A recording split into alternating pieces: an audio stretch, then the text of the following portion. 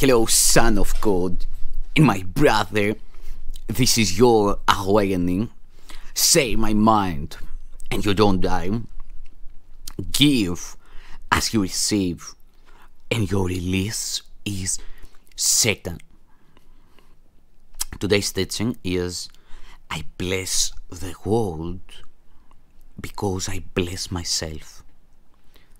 No one gives unless he has. In fact, giving is proof of heaven. We have made this point before. What seems to make it hard to credit is not this. No one can doubt that you must first possess what you would give. It is the second phase on which the hold and true perception differs. Having had and given, then the world asserts that you have lost what you possessed. The truth maintains that giving will increase what you possess. How is this possible? For it is sure that if you give a finite thing away, your body's eyes will not perceive it yours. Yet we have learned that things but represent the thoughts that make them.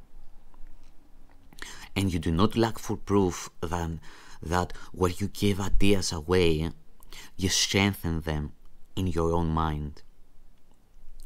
Perhaps the form in which the thought seems to appear is changed in giving. Yet it must return to him who gives, nor can the form it takes be less acceptable. It must be more. Ideas must first belong to you before you give them.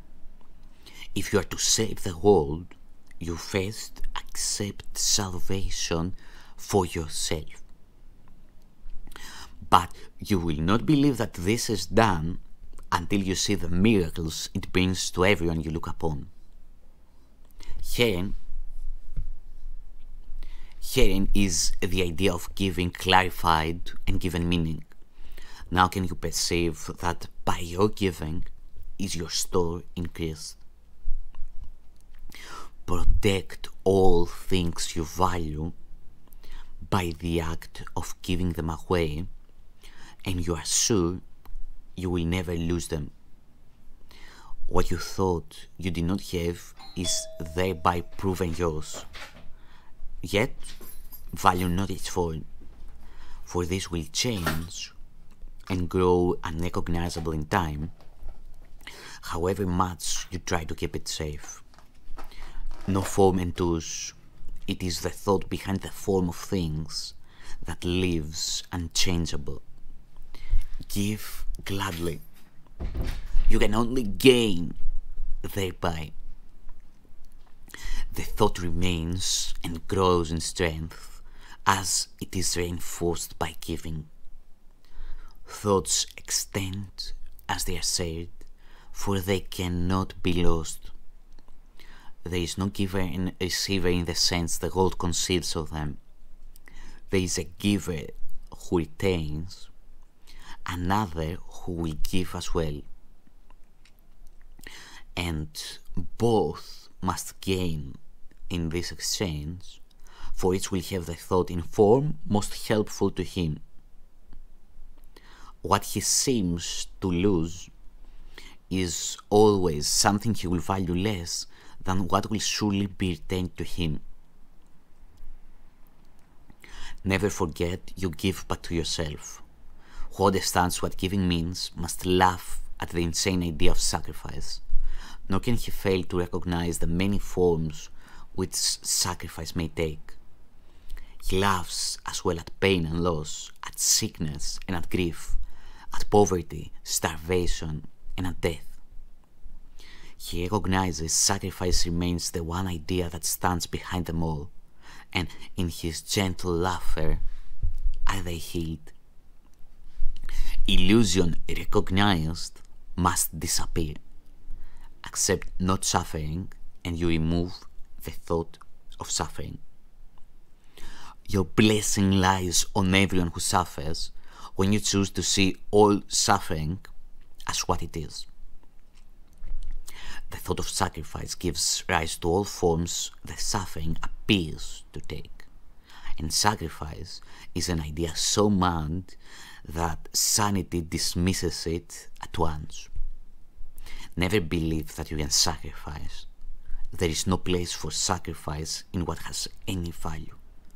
If the thought occurs, its very presence proves that error has arisen and correction must be made. Your blessing will correct it. Given first to you, it is now yours to give as well.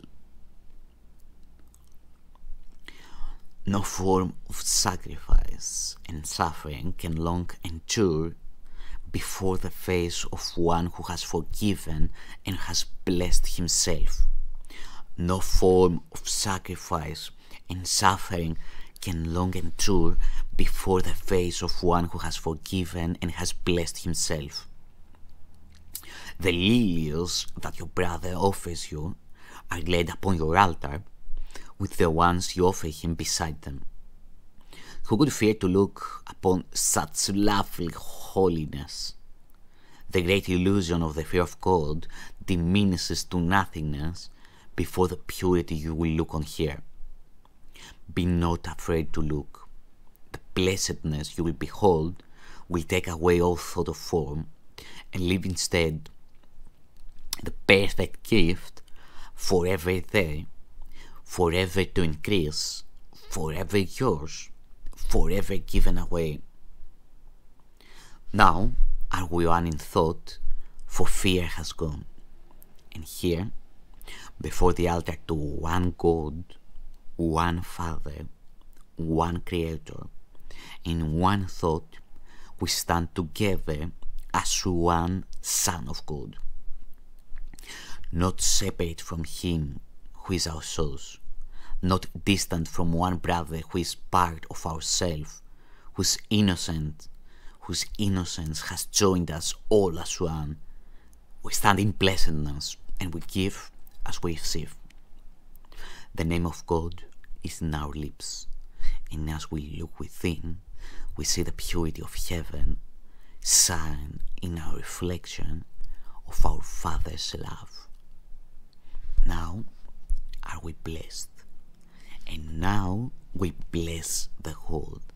What we have looked upon we would extend, for we would see it everywhere. We would behold it shining with the grace of God in everyone. We will not have it be withheld from anything we look upon, and to ensure this holy sight is ours, we offer it to everything we see, to everything we see.